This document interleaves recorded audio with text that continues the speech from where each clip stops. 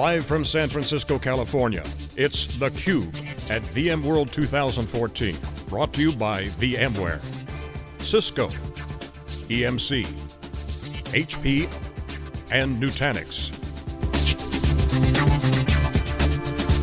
Now, here are your hosts, John Furrier and Stu Miniman. Welcome back to SiliconANGLE TV's live continuous coverage from VMworld 2014 here at the Moscone Center in San Francisco. I'm Stu Miniman, and joining me for this segment is Scott McIsaac, who's the CTO of Secure24. Scott, thanks so much for joining us. Thanks for having me on. So we always love talking to the practitioners, the end users, and service providers are a great one for us to dig into because not only are you a user of technology, but you're also a channel for a lot of the technologies out there, always going through refreshes and everything. Last time we caught up with Secure24 was one of your guys 2 years ago here at the show. Can you give us just a quick thumbnail, your role at the company, and some of the basic speeds and feeds of Secure24? Sure. So been with the company about 10 years. We've seen it from a couple small, 2 owners to we're almost 500 employees now within the company. We heavily leverage VMware technology, Cisco technologies. We're part of their vCloud Air network, which is an interesting announcement for this event. We're focused mostly on business critical applications, so a lot in the Oracle stack, meaning PeopleSoft, JDE, Hyperion. We do a lot of SAP hosting today, and then your typical Microsoft stack. And then the other part of our business is full IT outsourcing, kind of lift and shift migrations where we manage all the infrastructure for customers up to and through the application.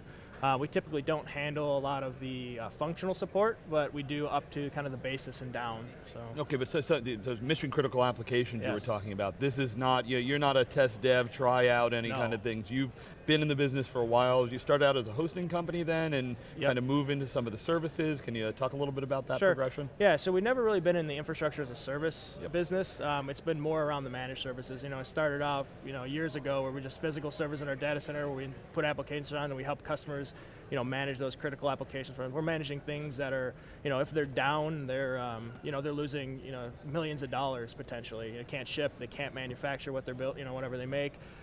So it's extremely critical that we have the infrastructure in place to support them. And we've, over the years, it's just been kind of how do we scale that up? How do we scale out to support, larger and larger clients? Again, not in the infrastructure as a service business, so we don't really compete against Rackspace or Amazon in that area, more in the managed services, but it's how can we build a service offering around our application management. Okay, now my understanding you've got 2 data centers. How big are you? How fast are you growing? Yeah, so we have 2 data centers in Michigan, one in Las Vegas within SwitchNap. Okay. Over the year, I'd say last year we grew about 30%. This year, for next year, we're targeting to grow a lot faster than that. It's kind of this year we focused on our business and kind of how can we scale ourselves for the future.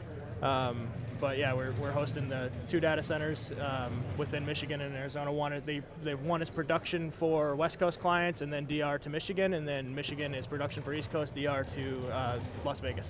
Okay, and you got the SuperNAP guys. You have some government clients there. Who do you focus on? Kind of enterprise, mid-range, SMB, government. We're kind of all over the board. I mean, today we do some of the health exchanges for government, so we're in the government space.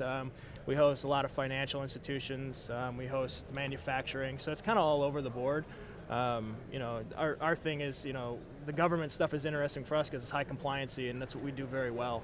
So I mean, we have dedicated infrastructure for these types of clients that allow us to meet FTI compliance, federal tax information, or whatever requirement they may have, we can help them with that. So. Okay, great. So let's talk a little bit about what technology you're using. So you said you work with VMware, you work with Cisco. What's your gear look like? Yeah, so we're all Cisco UCS from the top down. VMware is our hypervisor of choice. We're using NetApp as the storage backend. Okay. Also EMC is in there as well, so it's not, we have a 2-vendor strategy on the storage side just to help us depending on the use case for what we're doing. So have you done any of the FlexPod, vSpecs, vBlock, any of that kind of stuff? We are FlexPod. We're certified as a FlexPod so that we get that one throat to choke with the NetApp and Cisco. It's nice. We are not doing any of the vBlock today. Mainly because we've just built it ourselves traditionally over the time, and doing the engineered system just didn't make sense. Now, going forward, it may. So, but right now we're just we're focusing on the Cisco UCS. We use 1 kV as the virtual switch, all tied back into both Juniper firewalls, and then Cisco on the core edge to run our MPLS backbone across the data centers. Okay, and kind of your virtual switching, and how are you doing kind of the physical to virtual networking? So today it's pretty traditional. On the virtual side, we're just using the Nexus 1 kV. Okay. And on the physical side, we're using 5Ks, plumb back into 7Ks, and then we use 6509s on the edges to run our MPLS backbone. Okay, and how fast is your network growing? I mean, what are your guys doing? What keeps them busy? Just trying to keep up with the technology, to be honest with you. That's what's keeping them busy right now. We're growing, pretty, the way we build out today is within compute pods or universes, what we coined them as, which is essentially just a pair of, core like 5K switches plumbed back into our core 7Ks, right? But looking through that, how do we move forward? How do we take it to the next level? What's our virtual networking director, SDN?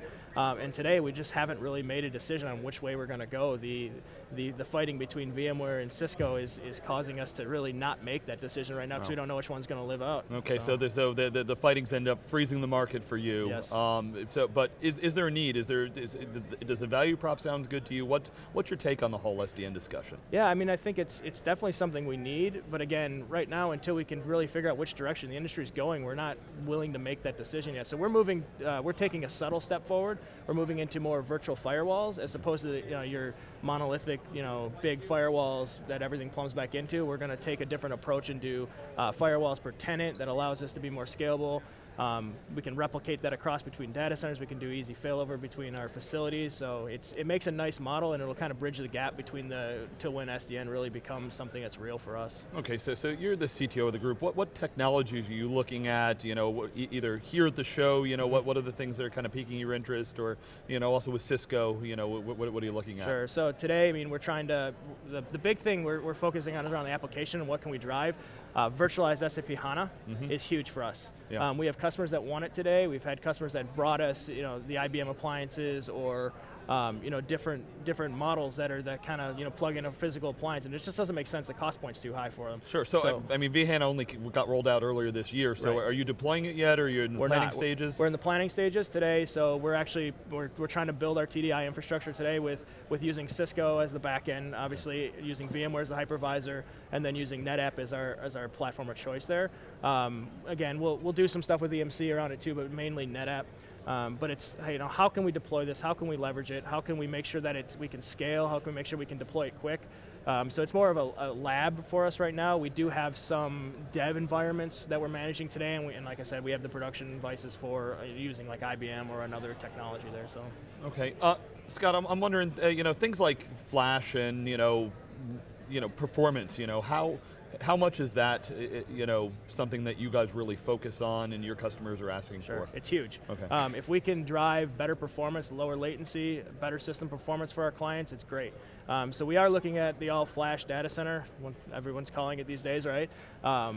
We've looked at a bunch of different vendors. We have not really solidified our direction there. We've put Pure, we've looked at Extreme, we're talking Tintry and other vendors, but we don't know who we're going to use yet. It's more of a 2015 direction, but we know that we're going to be able to sell it. Our customers have done some testing with some of the vendors out there, and the performance gains have been just huge. I mean, it's been awesome. Yeah, I've talked to a number of service providers that put it in as a tier first, and then they try some pieces. Of course, Amazon and the like have been really adopting Flash, so expect to see that more. Yeah, our challenge is that right now a lot of the Flash players aren't the big names, right? And we'd rather deploy something with a bigger name like an EMC or a NetApp, just because if there is a problem, if you go to your customers and say, hey, who are you running?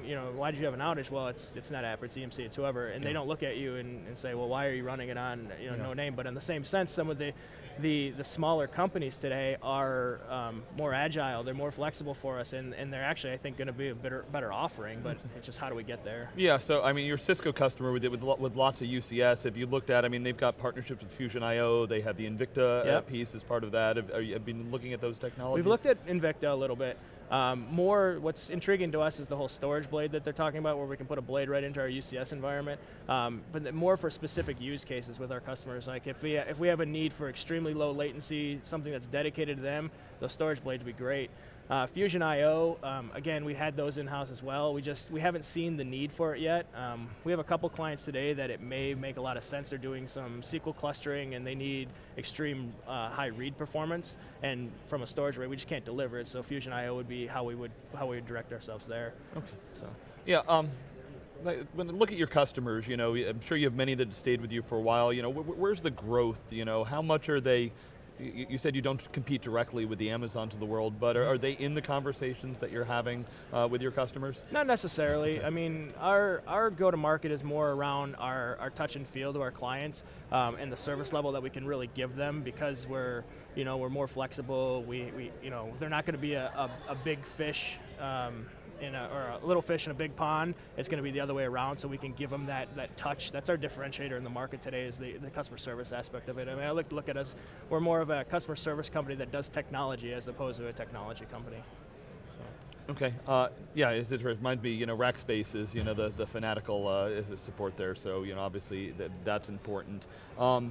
When you look at the companies that supply technology to you, you work with Cisco, you work with VMware, EMC, NetApp, you're looking at others, what's the white space in the technology? Where do you think they need to go to help support your business and your customers' needs better? Flexible, they need to give us the support they need to give us the technical resources that can help us build and be more scalable. That's been a lot of the challenge we've had. Is a lot of times we have a lot of smart guys that work for Secure24, and getting to the right people within these vendors has been challenging. But when we do, I think we build an awesome product, and we can help scale it. We can help be more flexible. But it's more about how do we drive that with them, and how do we build the technology that'll take us forward? Yes, so many of the companies out there, they say you should be able to take our product and it's scale out, it's scale up, it's scale infinitely, right. And it's real simple. So I guess you're saying it's not really there yet. Yeah, not everything. Yeah. Some of the new stuff that we've seen come out, like Pure, or even some of the newer NetApp stuff that they've launched with the WFA and some of their workflow tools, it's easy. It makes it a lot easier for our guys to manage. It makes us a lot easier to scale. But then there's, look at your traditional way of how you provision within a VMX frame. It's been traditionally very difficult. It's time consuming. There's no easy way to automate it. So we need vendors that we can bring in that help us automate the complexity out of our IT. Okay, so Scott, when I look at VMware, Cisco, NetApp, EMC, they all tell me that the service providers are one of their most important customers, and really turns into a channel for their players. Don't want you to call out anybody specifically, but how are the big guys doing at meeting your needs and making you feel like you have a say at the table and helping you deliver for your customers? It's getting better. As we get our name out in the industry, we're getting known within the different vendors and how they can help us. But I mean, the biggest challenge I still see is around vendors really understanding our business and having a sales model that understands our business. If a vendor is going to try to sell something and they're going to push away from the cloud because their reps aren't compensated on it, then that doesn't work, right? They need to have a model in place that'll allow their reps to push business our way and still get compensated on it, because that money's driving everybody. And they're starting to get there, but I haven't seen it fully yet with all the vendors. All right, well, Scott, we always position it as a journey to all these technologies, so I really appreciate you helping us unpack your business and some of the real challenges out in the marketplace. We will be right back with our next segment with SiliconANGLE TV's coverage from VMworld 2014 right after this quick break.